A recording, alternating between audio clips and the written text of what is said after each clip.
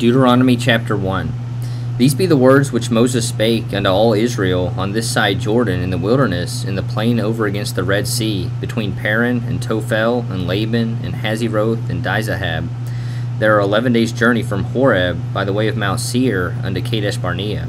And it came to pass in the 40th year, in the 11th month, on the first day of the month, that Moses spake unto the children of Israel, according unto all that the Lord had given him in commandment unto them, after he had slain Sihon the king of the Amorites, which dwelt in Heshbon, and Og the king of Bashan, which dwelt at Ashtaroth and Edrei, on this side Jordan in the land of Moab, began Moses to declare this law, saying, The Lord our God spake unto us in Horeb, saying, Ye have dwelt long enough in this mount. Turn you and take your journey, and go to the mount of the Amorites, and unto all the places nigh thereunto, in the plain, and the hills, and in the vale, and in the south, and by the seaside, to the land of the Canaanites, and unto Lebanon, unto the great river, the river Euphrates.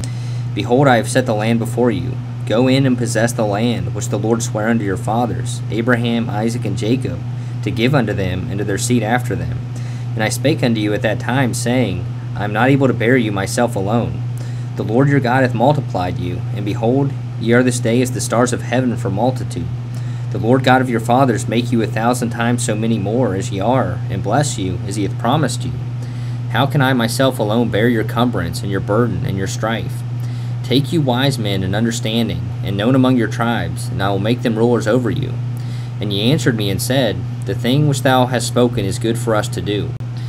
So I took the chief of your tribes, wise men and known, and made them heads over you, captains over thousands, and captains over hundreds, and captains over 50s, and captains over 10s, and officers among your tribes.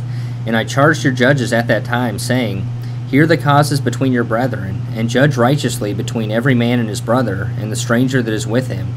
Ye shall not respect persons in judgment, but ye shall hear the small as well as the great. Ye shall not be afraid of the face of man, for the judgment is God's. And the cause that is too hard for you, bring it unto me, and I will hear it. And I commanded you at that time all the things which ye should do. And when we departed from Horeb, we went through all that great and terrible wilderness, which ye saw by the way of the mountain of the Amorites, as the Lord our God commanded us. And we came to Kadesh Barnea.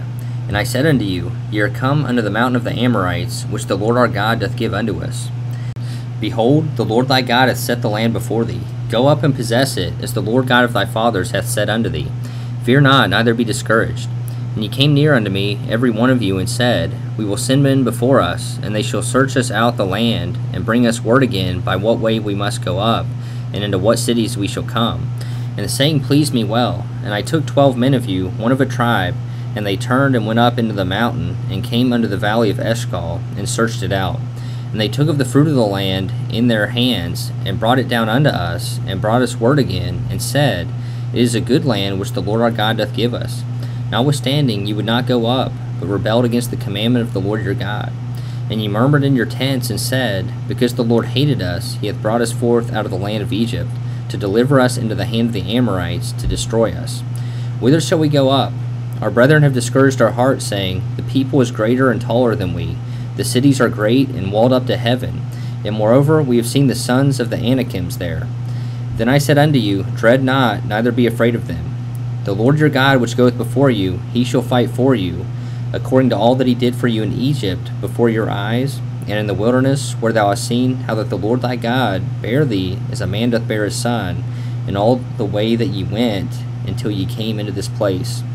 Yet in this thing ye did not believe the Lord your God, who went in the way before you, to search you out a place to pitch your tents in fire by night, to show you by what way ye should go, and in a cloud by day.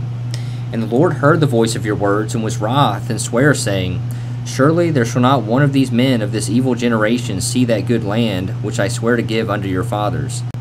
Save Caleb the son of Jephunneh, he shall see it, and to him will I give the land that he hath trodden upon, and to his children, because he hath wholly followed the Lord.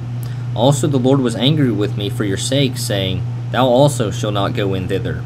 But Joshua the son of Nun, which standeth before thee, he shall go in thither. Encourage him, for he shall cause Israel to inherit it. Moreover, your little ones, which ye said should be a prey, and your children, which in that day had no knowledge between good and evil, they shall go in thither, and unto them will I give it, and they shall possess it. But as for you, turn you and take your journey into the wilderness by the way of the Red Sea, Then ye answered and said unto me, We have sinned against the Lord. We will go up and fight, according to all that the Lord our God commanded us. And when ye had girded on every man his weapons of war, ye were ready to go up into the hill. And the Lord said unto me, Say unto them, Go not up, neither fight, for I am not among you, lest ye be smitten before your enemies. So I spake unto you, and ye would not hear, but rebelled against the commandment of the Lord, and went presumptuously up into the hill. And the Amorites which dwelt in that mountain came out against you, and chased you, as bees do, and destroyed you in Seir, even unto Hormah.